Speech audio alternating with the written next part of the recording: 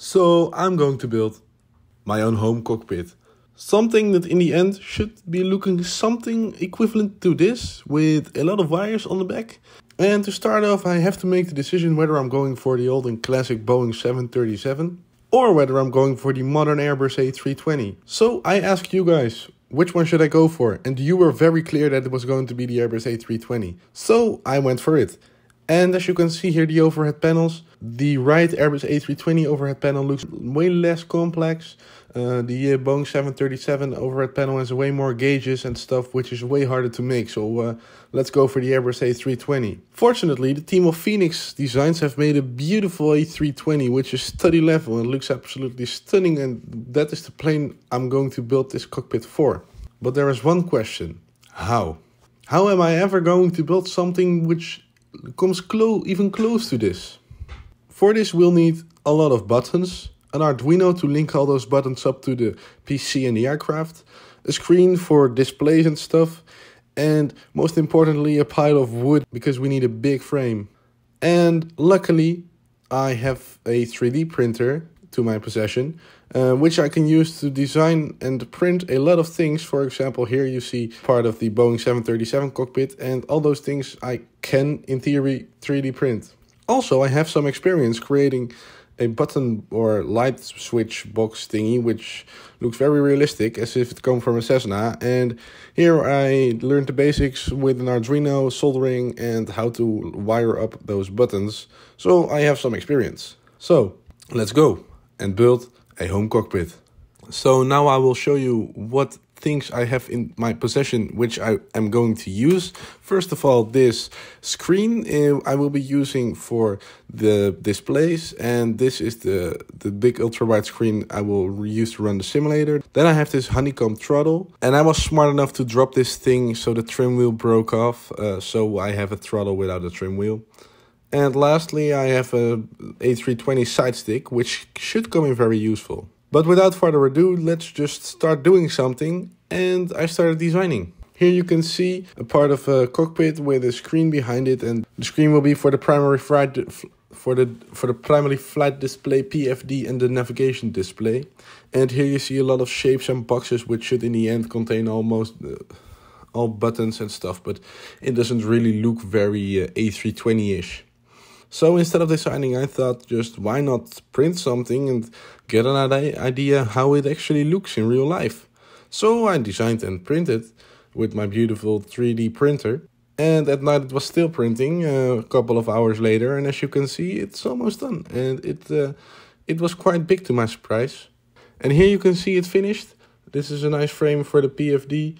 And it fits very nicely into the leftover screen I had. So great. Here you can see it with the Boeing 737. It has a nice size and it fits exactly, which is great. Here I printed another one, and as you can see, they fit perfectly together in the old screen. So stage 1 is kind of completed. So I started with something else, and I just thought, why not make a master caution fire warning panel from the Boeing 737. So here I bought some files online, and I had a look around, and I thought what I'm going to do with it. And of course I started to 3D print again. By 3D printing I get a very nice impression of how it will in the end look, so why not just start printing and then continue with the rest. So here it is, the frame in which the 6-pack, the fire warning, and the master caution panel will be placed in the end. It came out great to my surprise, of course, exactly to the millimeter, which is amazing. But with this box I cannot do a lot, so I just started to design and print again. I put these files on this beautiful SD card, and I started printing. So I printed everything, but then when I test fitted it, I destroyed everything. Of course, 3D prints are strong, but not very strong enough. So in my mental breakdown, I bought some buttons, some LED lights, some wiring, and Arduino to actually do something, because up until now I only had 3D printed parts with which you can do a lot, but definitely not enough. So here are all my purchases, and as you can see, the LED lights are working, which is great. I played around with them, and this got me some new inspiration.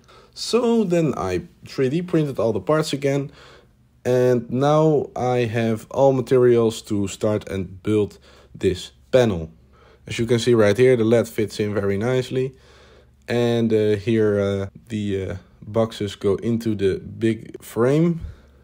So then here is how one looks, version 1. 2 LED lights with a button below them, a few wires sticking out, and yeah, this is it really. It's not very complicated to me, just 2 LEDs and wires for a button. Here I did it again on the other side with the yellow lights, and they click nicely even though you cannot hear it. And here I wired everything up to the Arduino, and I installed MobiFlight, which is a program I use to link the buttons to the simulator. So here you can see MobiFlight, and here I'm in the PMDG 737, and when I click the 6-pack, there are buttons lighting up both in the aircraft and on my desk. So everything works, which was very good news for me. And I got the confirmation that I actually can build something. But I wasn't quite happy yet with this design. As you can see, the button is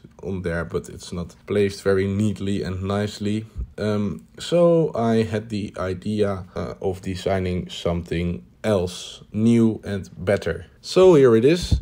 As you can see, it's again a box, and then there is a gap underneath which will fit the button exactly. So I started printing it, and I tried to get it off my printer. Here we go. And it came out perfectly, exactly to the millimeter. I removed the support, which is always very satisfying. Here it is, the box with the 2 holes for LEDs and the gap for the push button. And I poked out the holes with a screwdriver, as the holes aren't very perfect when 3D printing. And then I wired them up again, and as you can see, they work. Great news.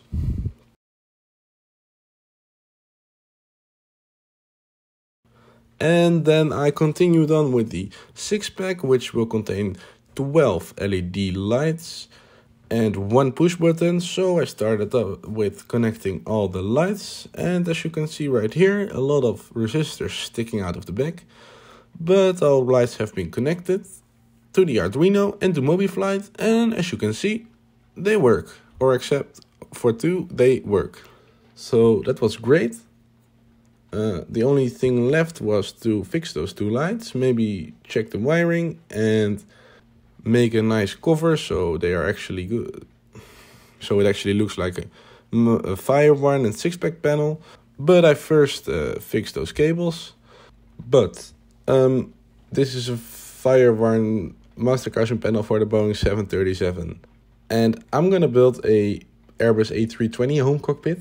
And this is the Firewarn panel for an Airbus A320, and that doesn't really look like what I have built.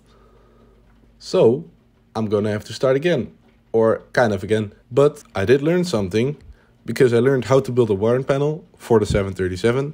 I learned how to use MobiFlight, with which I connect the Arduino and the buttons to the flight sim. And I learned how to make an important decision way too late, because we're building an A320 cockpit and not the 737. So, I want to thank you guys for watching.